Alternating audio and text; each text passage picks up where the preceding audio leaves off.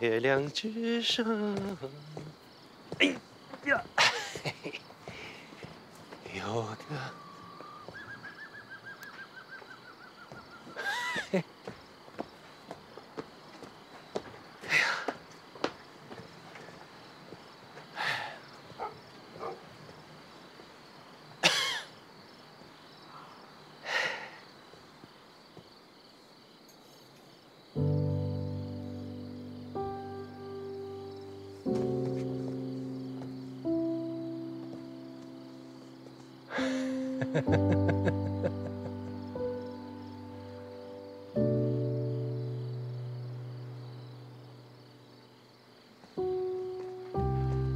阿爸，看什么呢？哎呦啊，这么晚干嘛去？阿姨怕你喝多了躺半路，让我过来接你。瞎操心。看什么呢？我看这路灯。当时刚拉这个路灯的时候啊，你阿爷说，咱们村子跟城里一样啊。我问他，城里什么样啊？他说，灯亮，人多，车多。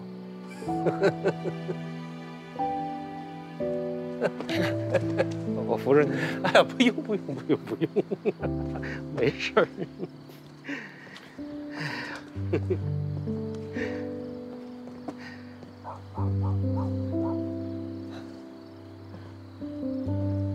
跟杨阿公聊什么呢？没聊什么，就说说小时候啊和你阿爷的事儿，然后就是骂德清。嗯，哎呀，人老了呀，就这样，固执。现在还能骂两句，过2年啊，骂都骂不动了。这一生气，只能呼哧的喘了。我阿爷临走前，是不是也只能呼哧的喘？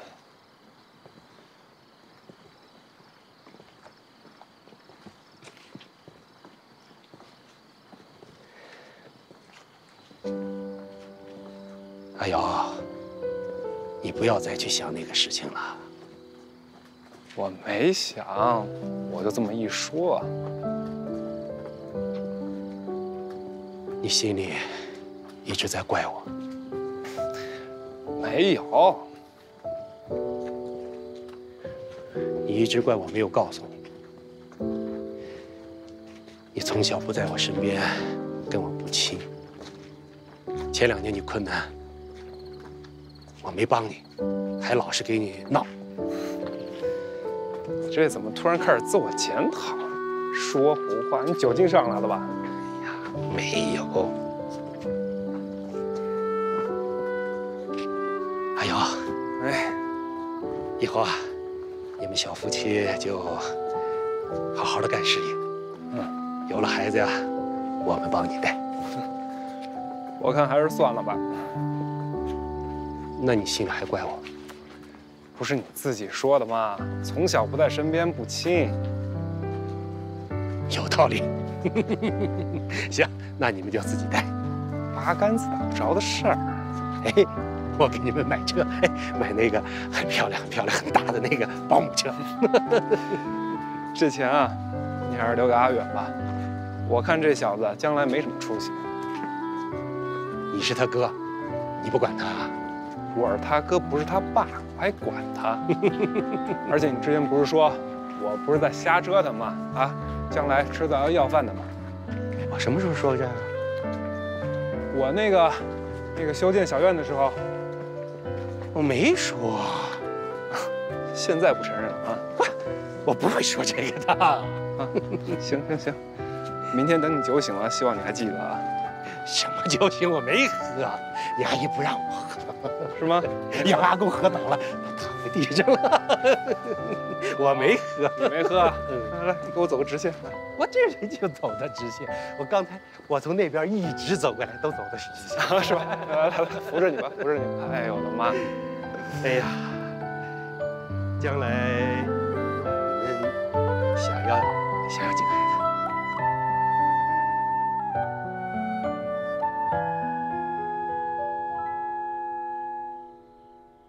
听落雨掉进寂静的森林，看夕阳直下远山的风景。红豆，手给我。不涂指甲油，呀，不是指甲油，给我。世界像一座安静的岛屿。正好。我已经有3条手链了，你别再编了，没地方戴了。这每一条都不一样的功效不一样。黑曜石是驱利避害，白水晶呢净化心灵，还有粉水晶招桃花，就剩这个了。这是什么呀？权利、单身、已婚、未婚和求偶。陈南星啊，要考试了，你看看哪个水晶啊逢考必过，赶紧给自己编一个啊！你那是不知道谈恋爱这事儿有多开心，像是100只蝴蝶在你心里扇动翅膀，笑起来都不一样。你还学不学？你不学找男朋友去？学。谈恋爱开心哈。挂科了还不得哭？哎，你可别摘呀！我编了好久的，我什么给你讲？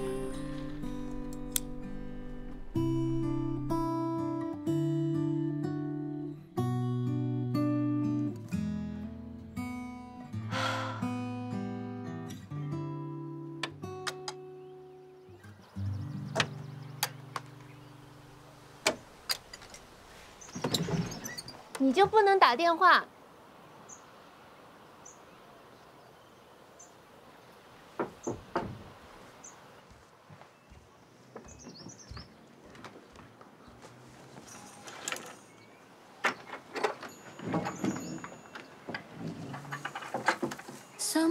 送给你。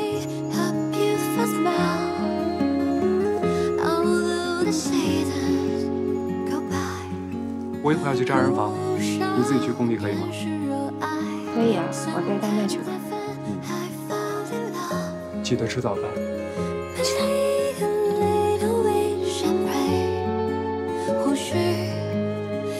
走了。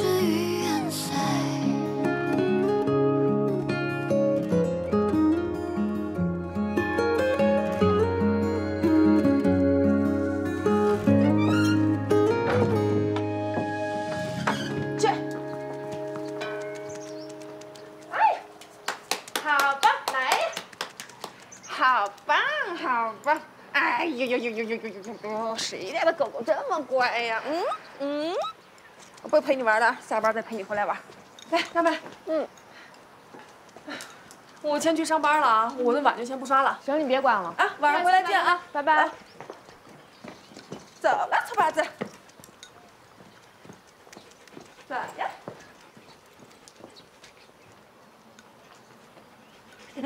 娜娜，凤爷，谁养的这么大狗啊？大麦的。小作家，你不是走了吗？啊，我回来看红豆和娜娜的。啊，真好。凤爷，你找谁啊？啊，我不找谁。你阿贵婶儿两公婆不是去看儿子和女儿了吗？我替他呀，就打扫几天啊。那您知道怎么打扫吗？知道。没事，你们吃吧，不用管。那狗狗真好，这一顿得吃不少吧？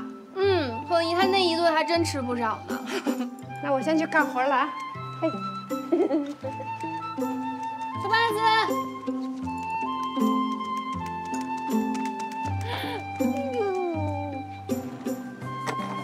我们要准备出去啦！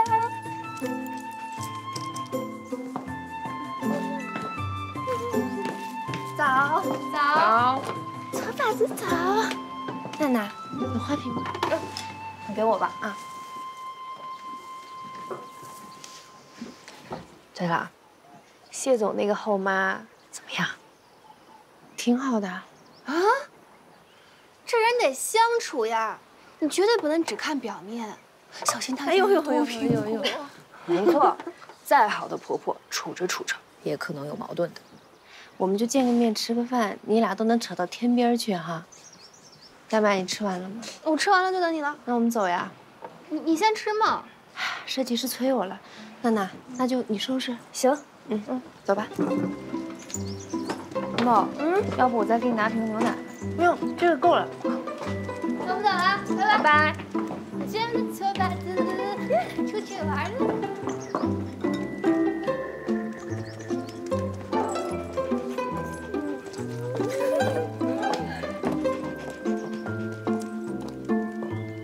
呀，阿姐，去田里啊？去田里，红豆啊，你朋友过来玩呀？哎，过来玩。回见啊，回见。走啦，走啦，走。是谁呀？就村里的阿姐。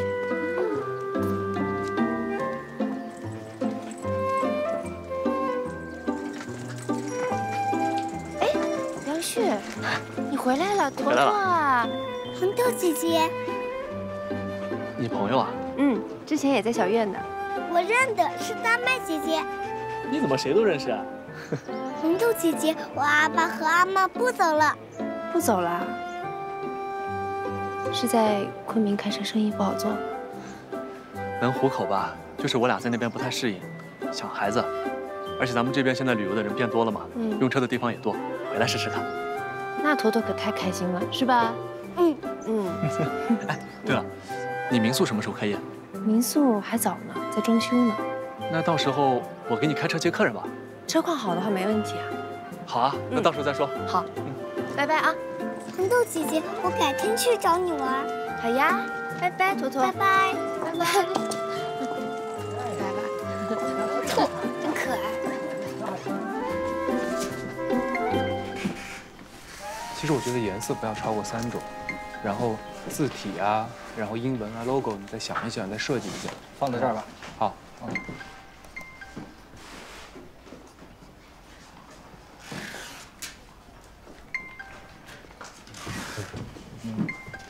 谢总，那个师傅再打我一次系列可以接到推广了，但是费用给的不高。什么的推广？花生米。我觉得挺好，你看着谈吧。好的。凤爷，怎么了？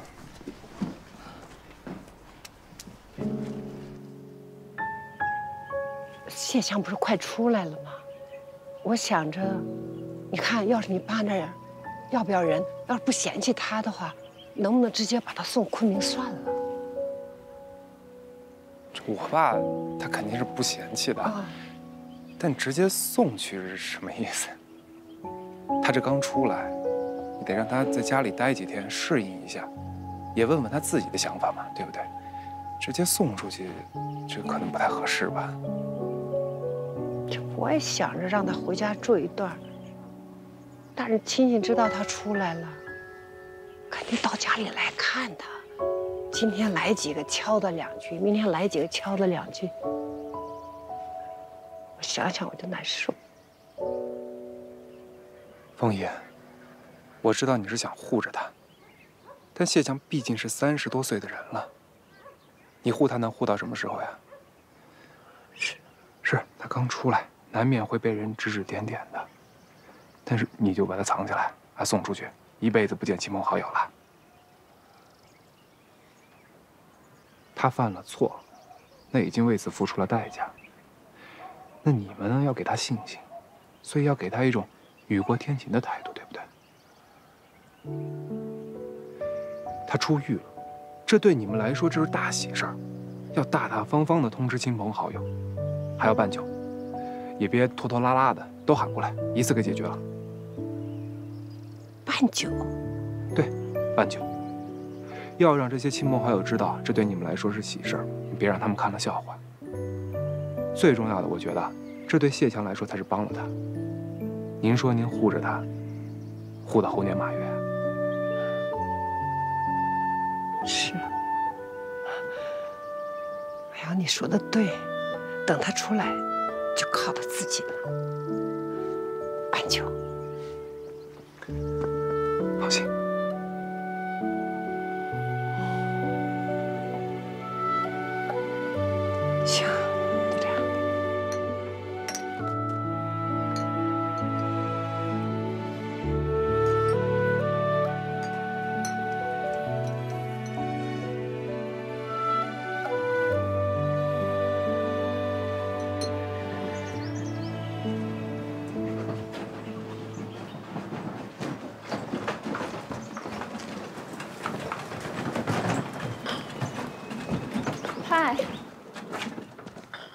回来了。啊。我先出去了。你干什么去？我去有露营地的那个农场。拜拜。你等会儿，我送你去。哎，你等我会儿。哎呀，你等会儿，等会儿，你慢点走。你等一会儿，你慢点走呀，路不平，你等会儿，等会儿，等会儿，等会儿，等会儿，来了来了，哎呀呀！停停停！来，上车上车上车！小心点啊，路不平。哎呀妈，累死我了。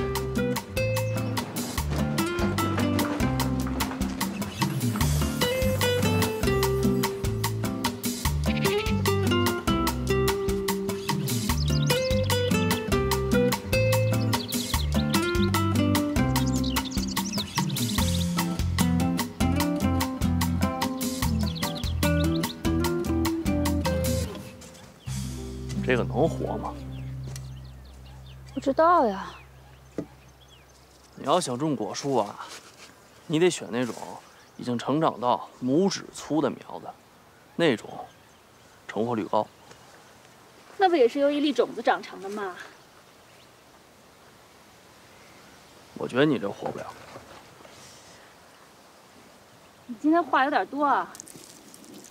你要有事儿的话，就先回去吧。哼。跟之前的女人都一样，什么意思？就耍我玩呗。我怎么耍你玩了？之前啊，天天小鱼小鱼的叫着啊，对我特别的好，不让我受委屈，让我知道要自尊，要自爱。结果到手了，嘿，翻脸不认人啊，也不听我唱歌去了，一声不吭的自己跑去昆明，还去梅里雪山玩。跟没事人似的，哼！哎，你倒打一耙是吧？不是你躲着我吗？我其实是无所谓的，我这不是怕吓着你吗？吓着我什么呀？你不是怕我缠着你吗？一个离了婚有19岁女儿的40多岁的女人，缠着你。我没这么想，啊，这跟那没关系。哦，我只是有点不适应。哦，那是我误会你了。嗯，可不是吗？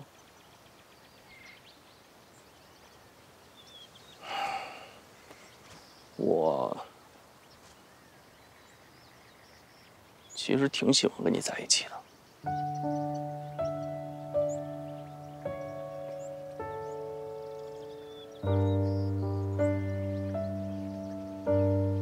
都可以。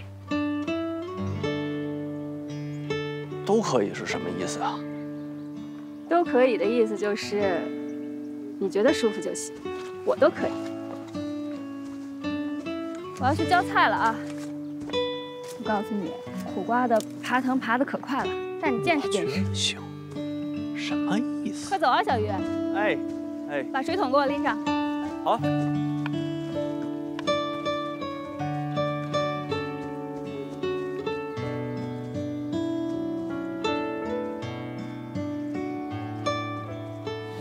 小葫芦，要不要吃点这个鸡蛋呀？不用，你让他自己吃就行。啊，行，那我自己吃。自己吃哈。嗯。小春，来你们的青菜，菜齐了啊。花婶儿啊，你最近可是发财了啊！是发财了，就是你们向东树那肩膀啊，得先到医院考了电才能回来颠勺。这么下去，那医院也发了财了。这样不行啊！没办法呀，这虎子日后用钱的地方还多着呢。服务员，哎，想吃早点吃。来了来了，你们慢慢用啊。哎哎。来，小春，你也吃。不用不用，我自己来就行。来，张总，夫人，这个人请来。这家饭店特别好吃，我以前经常过来哈。哎哎，阿姐。哎，你好。我们5个人，麻烦把这桌子收拾一下，好吧？这边坐吧，这边刚好5个人。好，谢谢。哎呦，不好意思，不好意思。哎，孩子没事吧？没事没事。实在是不好意思啊，帮您捡上来。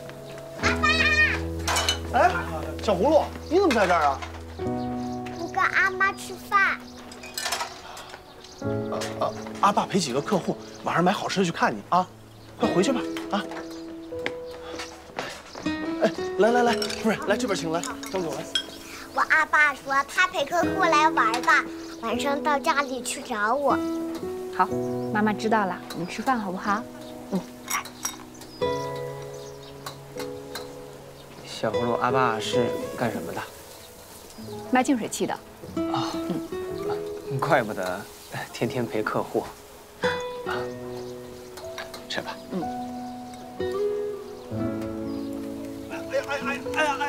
哎呀，不行了！哎呀，我投降！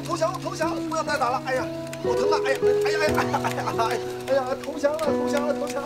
哎呀！谁干吧？没事，您二位吃，来，快！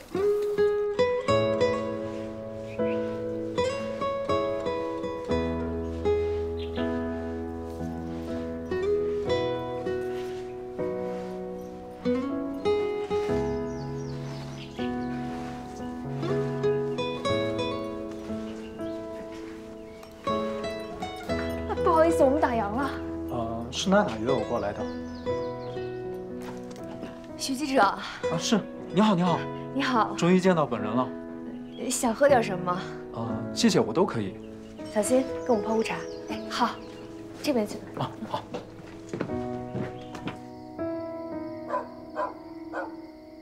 就村四组这个杨雪宝，他非要贷款，但是又没有抵押，就找来村里说想让村里给写个担保信。我说这村里没法给你写担保信，我就让他去做一些沿街的小生意，成本也低。但他不听劝，坚持要贷款。这个杨雪宝，你明天叫他来一趟，我亲自问问他。行。还有村二组李小平家的老房子，他说想自己改一改，做一个家庭民宿。我白天的时候去看过了，房顶上铺着塑料布，我都怕那墙塌了，太吓人了，这安全都没有办法得到保证。而且我听他那意思，他也没打算修，说等赚点钱之后再说。他呀，我知道，以前养过鸡，结果呢，家里人都懒，搞得到处臭烘烘的。就他这样还想开家庭民宿啊？是啊。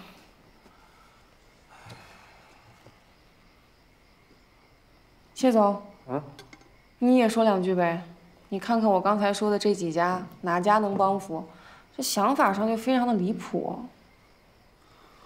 听着是挺离谱的，但这事儿吧，村委会能劝，我不能劝，我也是生意人，不然他们背后肯定会说啊，你谢之遥在村里搞七搞八的挣钱，你不让我们干，不让我们挣钱。哎呀，这事儿的确费力不讨好，但做生意还是你懂，你就跟着出主意，有什么想法大胆的说出来，这里没外人。我知道，但我也确实没想到什么好的办法。小黄刚才说的确实挺棘手的，只能说你们再劝劝。啊，像那个杨雪宝，真要是头脑发热的跑去借网贷、高利贷，那就真的要人命了。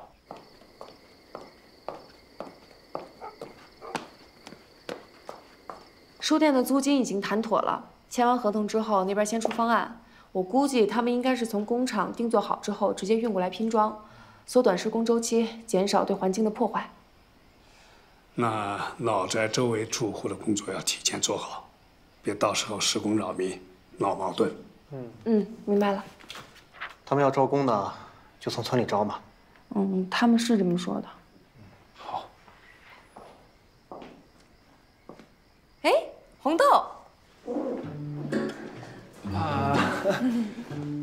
给大家介绍一下，这是我们村民宿的老板许红豆，也是我对象。这是我们村党支部的李书记，你见过？李书记好。又见面了。这位是我们村的村主任。村主任好。你好，不错啊，好好干。大家一起把咱们村建设得越来越好。放心吧，村里有什么要求啊，我一定全力配合。好，太好了。那要没什么事儿，我们就先走了。开完了。就是找他出来出个主意，没什么事儿的。不用等你吗？不用了，我跟书记一会儿还要去一个安奶家坐坐。哦，好嘞。行，那我们走了。嗯，哎，再见。孙主任再见啊，书记再见啊，慢慢走啊，辛苦辛苦。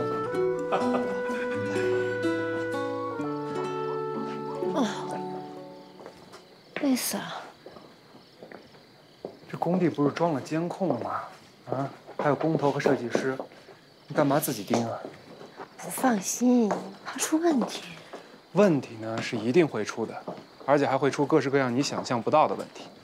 在当老板这件事情上啊，我得给你上一课。给我上课啊？你小学刚毕业就当老师了？我小学毕业，你1年级啊？你说我有没有资格？好，学长，您说。第一堂课啊，学会放心。这还要学啊？当然啊，我可是交了学费的。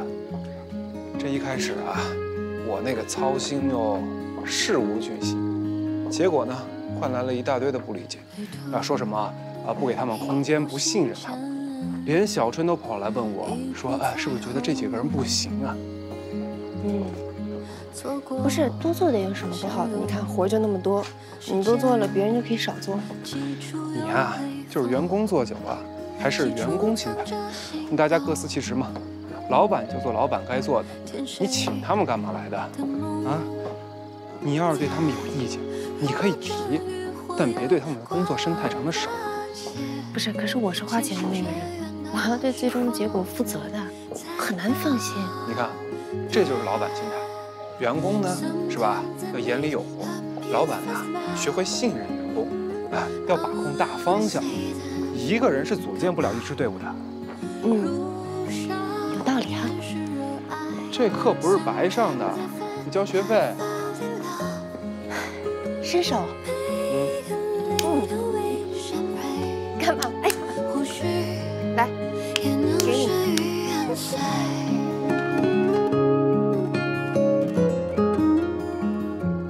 谢谢。公众场合啊，影响不好啊。不是黑灯瞎火影响谁了？我说影响不好，就影响不好。是风声的欢喜，日暮唤醒繁星，美好光阴。哎，罗全，哎，大哥，你什么时候来的？啊，今天刚来，陪客户过来玩，这不刚给他们送到民宿，这会儿给孩子买点吃的。哦，这是小葫芦他阿爸，这我对象许红豆。阿姐，你好。哎，最近生意怎么样？还可以吧，就今天陪的客户买的比较多，我大概能提个5、6千。哎，好了，哎，阿姐，你们拿点吃。不用，我们回去阿奶做好了回去吃。哎，行，你早点回去吧，孩子也快睡了。好，那我就先回去了，大哥啊。哎，阿姐，哎，闺女哥，再见啊。慢走啊。哎。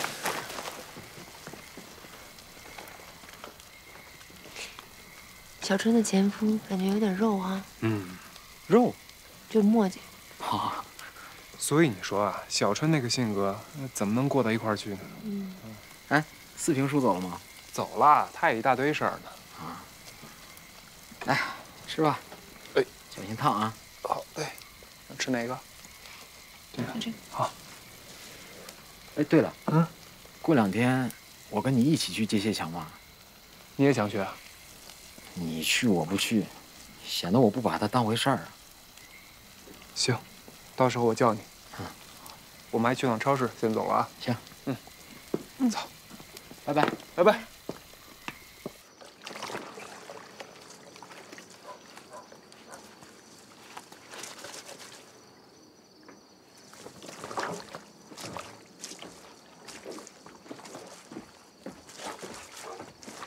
这是夏夏的衣服，你应该能穿。哦，谢谢。好洗吗？这个？油不太好洗。我给你洗吧。哎，没事，不用，我自己来。来。哎，谢谢。这儿是吧？哎，袖子上。今天你客户那一家挺有意思的哈，请吃陪玩，还得给他们免费当保姆看孩子。其实一家人出来也挺好的，至少不用陪他们喝酒嘛。你原来不挺喜欢喝酒的吗？每次喝多了回来，抱着马桶哇哇的吐，一边吐一边说：“哎呦，我就是为了养你和小葫芦啊。”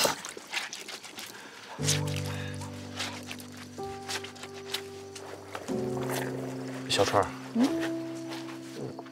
今天跟你一起吃饭那个男的，是你对象？不是，他在追我。那他们家过得怎么样？你打听这个干什么呀？你就管好你自己。哎，对了，小葫芦上小学的事儿，你跟他爷爷奶奶说了吗？说了。然后呢？他们说要再商量一下。他们不是要来看小葫芦演出吗？到时候再说呗。就是不同意呗。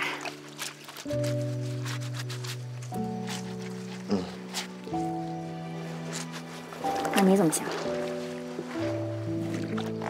我都听你的。我是说你自己真实的想法。其实，在昆明读书比较好。再说咱们当时买那个房子的时候，不就是冲着学区房的学位去的吗？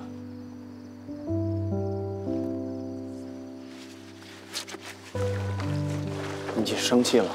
没。小川，我都听你的。你不用什么都听我的，我会把你的想法考虑在内的。等见了你爸妈再说吧。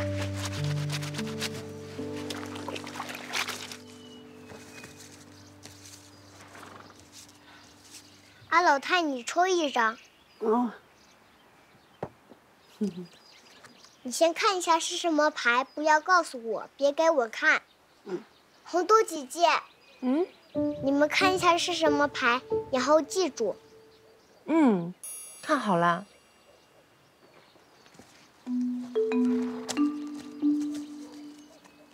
啊，老太，你现在把这张牌放在中间。我现在洗牌，啊，老太，你说停我就停。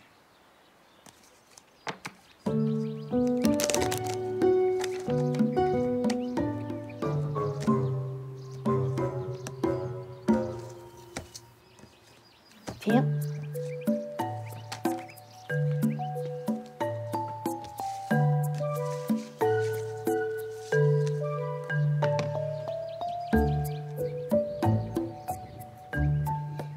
读心术可不是骗人的，我能从你们的表情看出到底是哪张。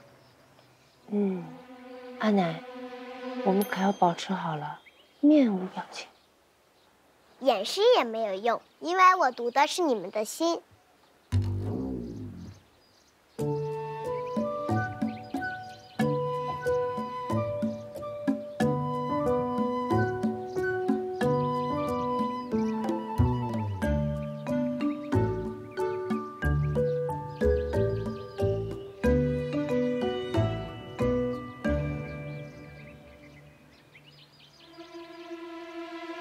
我感受到了，一定是红桃2。哟，你好厉害哦！你都可以去上春晚了。真的吗？真的。我先走了，我要去找虎子，给他变魔术。哎，你别去找虎子了，等一下带你还有大麦姐姐去放阿奶家。我不去。去吃席。我不吃，我害怕。你怕什么？西墙的胳膊有这么粗，人有这么高，一拳就能打断门板，我害怕。啊，老太，我走了。哦，好，小心点儿，别磕着啊。慢点啊。他说的是谢强还是强森呢？家里大人吓唬小娃娃的。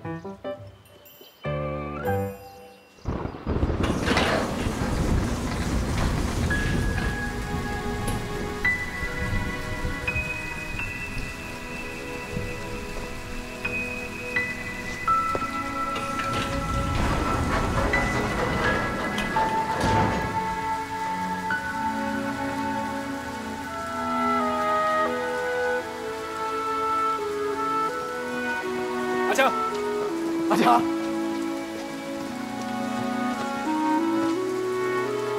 走，回家。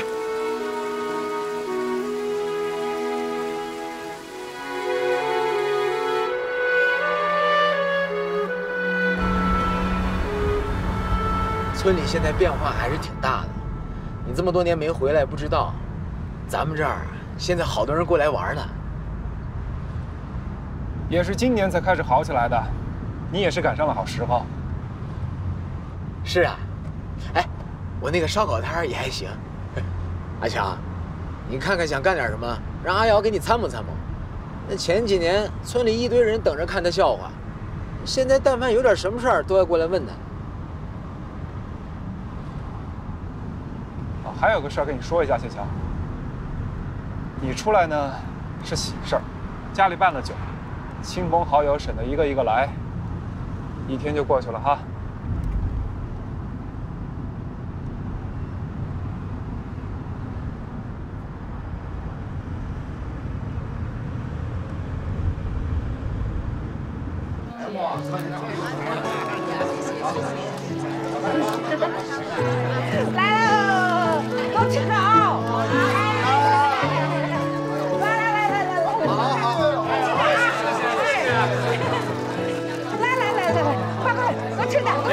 凤爷，师傅问什么时候可以开始炒菜？你给阿瑶打个电话，问问他到哪儿了。快到了，咱们就可以炒菜了。行。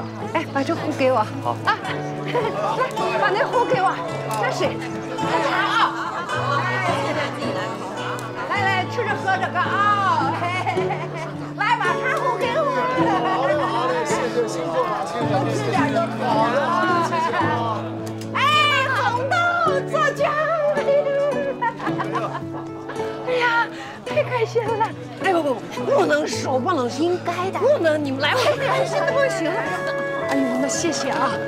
快，你们俩坐这儿啊！好，那几个呢，就是我和你阿强叔的亲戚啊，你们又不认识。好，来倒茶。哎呀，别忙了，你去忙你的，好吧？哎呀，好的，我们自己照顾自己。好的，真的我开心死了。那我先去忙了啊。好的。凤爷，我哥说他一会儿就来。哎，快。 谢谢啊 ！Hello， 红豆姐，安排一下。你们家派你来的呀？啊，我那个过来帮个忙。去。行，我去厨房了，拜拜。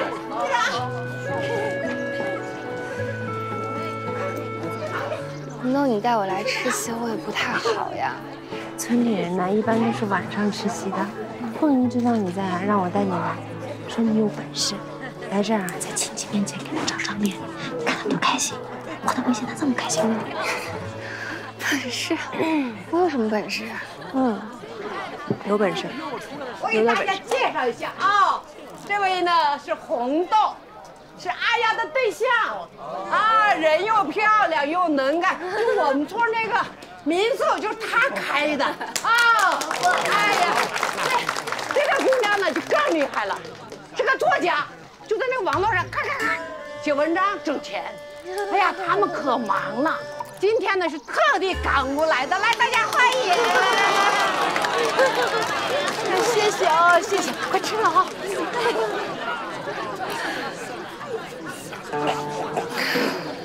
好尴尬呀！没事，吃呢。你觉得我要不要跟凤仪解释一下？解释什么？ 解释，其实我就是一个28岁的网络小作者，我连个更新我都写不出来，而且我还愁我的订阅量，我的文章又被锁文又被盗文，而且，哎，知道啊，而且我连版权我都卖不出去啊。像我这种作者，挨最狠的骂遭最毒的打。 我有预感，以我现在这个丧尸文的阅读量，我明年连税都不用交了。我争取明年不赔本。哦，好目标哎，不错。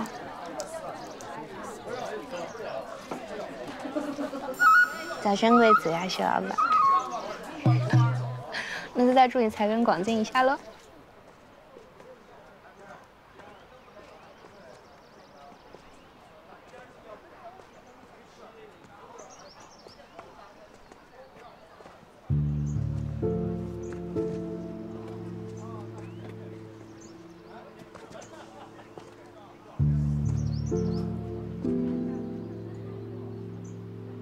妈以前就说过，想修一下这扇墙。你这不是都回来了吗？想什么时候修都行，到时候我帮你啊。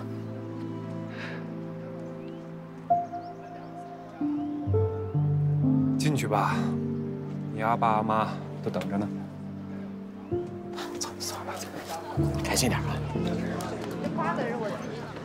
凤姨，接回来了。炒的真好吃。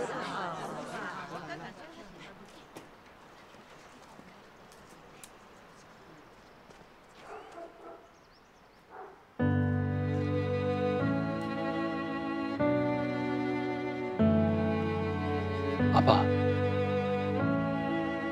阿强，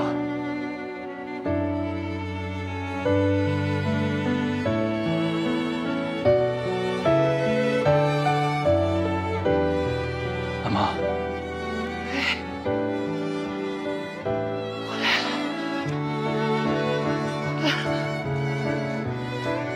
儿子，哎，快去看。老太，阿强，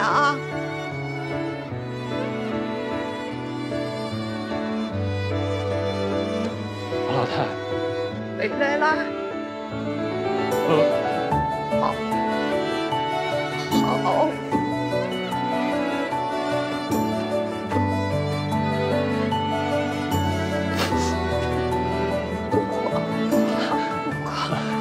儿子。跟阿爸去打牌啊！哎啊！这边也没位置了，跟年轻人坐在一起吧。阿瑶和你们坐在一起。哎，这就刚回来，回房间换身衣服，洗把脸。啊，对对，收拾收拾，准备吃饭。对，带进去，咱换衣服啊。那个衣服在那床上放着呢。好。啊。让你先吃着啊，先吃着。我是一直以为他应该是长那种又高又壮的人，看着也挺普通的哈。他是偷东西进去的，又不是给黑社会做打手进去的。嗯，也是哦。听落雨掉进寂静的森林，看夕阳直下远山的风景，无言的水滴悄悄的阴雨潜入了眼睛，世界像一座安静的岛屿，鱼肚白升起悄然无声息，等海鸟轻轻声唤起涟漪，等一缕阳光透过这湖面照进我心里，等有风的时候把帆扬起，云朵的倒影，月色的缺影，满天的繁星，迷失的脚步也慢慢被抚平，四季的光阴，我看见划破长夜的流星，风吹起的时候万里无云，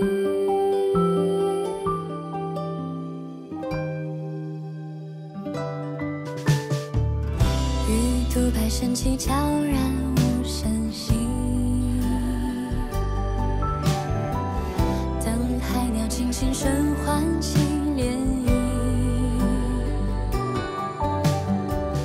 等一缕阳光透过这湖面照进我心里，等有风的时候把帆扬起，